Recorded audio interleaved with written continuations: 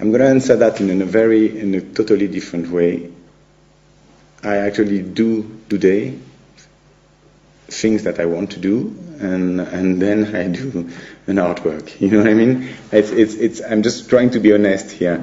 I decided recently to simply do things that I want to do in life, and I find just also an excuse to transform that within an artwork.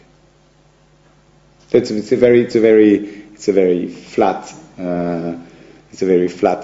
answer, but it's a reality, so I should not hide it.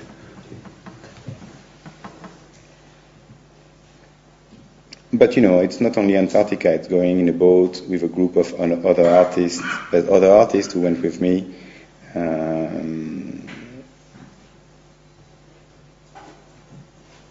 Yeah.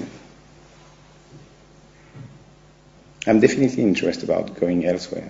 Since I did this show at this gallery when I followed the path of Pasolini and losing myself, yes, I'm interested about this translation. I'm interested about this movement toward and elsewhere. Yes, and obviously that was maybe a symbol of an elsewhere. Elsewhere provides a perpetual trajectory, because elsewhere you never actually get there. But yeah. But we also can say, I don't know which writer said that. I mean, this was like who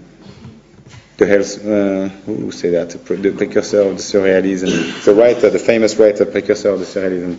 Roussel, I think. Roussel, he was saying that the best place to travel is in his room, right? So I have no fascination. I mean, it's just a half fascination for this elsewhere. I'm aware about the danger of an exotic.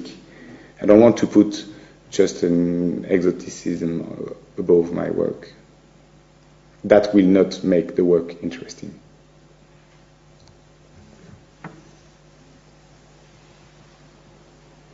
And as I said, I'm traveling through narrative. In connection with global warming, you mentioned, at least indirectly, that with the disappearance of the ice, you have the appearance of an island. Mm-hmm. Now, I'm not in any way whitewashing global warming, but that there is this conjoining of appearance and disappearance. Mm-hmm, absolutely. Of something happening, occurring, together with it vanishing. Absolutely. Very interesting idea. Mm-hmm, mm-hmm. Absolutely. It's when it comes to this relation with nature and our relations with nature. Someone to read is Smithson. He is one of the smartest thinker. He have done all this earthwork, as you know, and he was absolutely not naive about the transformation, the human transformation.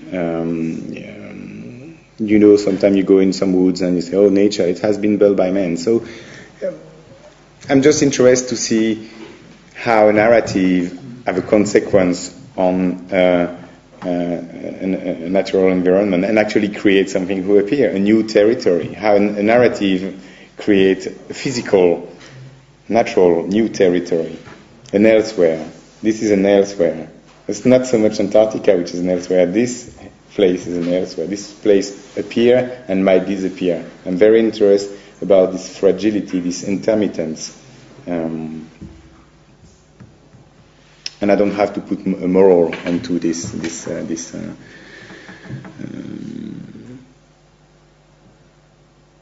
I will, to be honest, again, I will say that I will rather instrumentalize this global warming, within this work. It became part of the fiction of this work, let's say. It is one of the narrative of the work. Because you say, global warming, they can create an island, maybe there's mutation, maybe there's another form of life, maybe there's an alien, the other.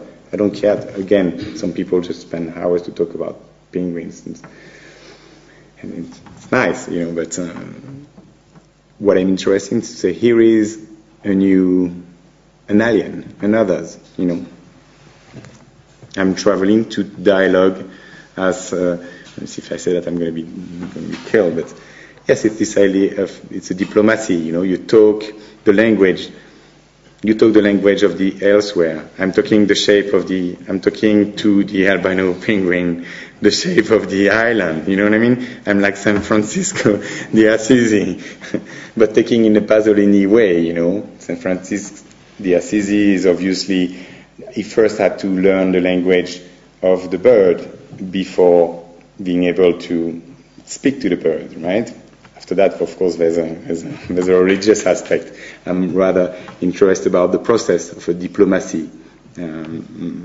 So to learn a contextual language and to speak through this language, rather than a colonialist system who will arrive and impose his view on a previous system, which mainly they don't understand. I mean, there's a beautiful text on La Tour, why we were modern. Nous n'avons jamais été modern. We've never been modern. Very interesting text on that kind of relation with a certain form of authority. And I'm trying to find a dialogue with a context. Of course, you take this form which have, you know, who have a poetic or whatever, metaphorical, metaphorical way. Allegory, we'll say, rather than metaphor. Who sounds like sometimes a kind of like something you can see on TV, you know, like a documentary. I actually really thought about it. It's a mistake that I've done, another one.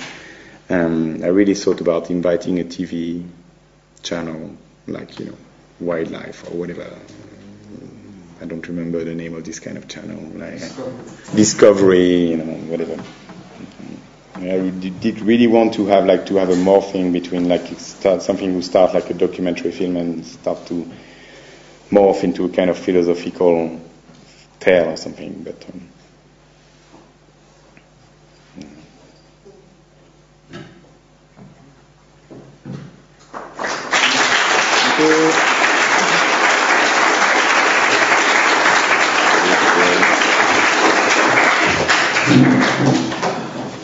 wir können